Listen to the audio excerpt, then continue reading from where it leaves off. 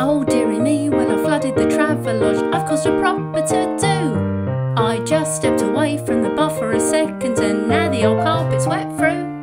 I got quite distracted when watching the telly, well what is a girl to do? I've mucked up the carpet and ain't got a mop, I think they're going to sue. I left both the taps running only 10 minutes and now the room looks like the Thames. I scooped all the water straight into a bucket, oh when will this nightmare end? I've now but a teaspoon to clear it all up, so now I can't even have tea. I might have to grab all me stuff and run off, I hope they don't catch me. This don't happen in premiering, the water stays right below the brim. It's not my fault, don't you know, I got things on me mind. Oh well, this don't happen in Airbnb, I'm much more careful in those properties. I read the rule books quite methodically, through and through.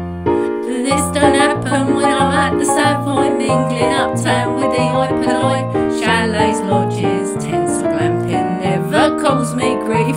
Oh no, it's just happened right here in Dorking, carpet squelching as I am a-walking. I've made a mess in room 44 and I'll have to pay. Should I fess up or just keep it quiet? Shh, don't wanna cause an unholy riot. Should I keep it stum? What I done to their fine room? There be bills to pay. Tell them the truth, I don't wanna dodge. I'm quite a fan of our Travelodge. I like it quite a lot. The water's always hot, and I like the stripy thingies on the bed. Oh dear manager, I am so sorry to cause you all of this mess and this worry. I'll clear it up, sort it all out. You'll never know it happened. Oh dear manager, I found a solution for our problem with the water pollution. I will fix it, don't worry, it's done.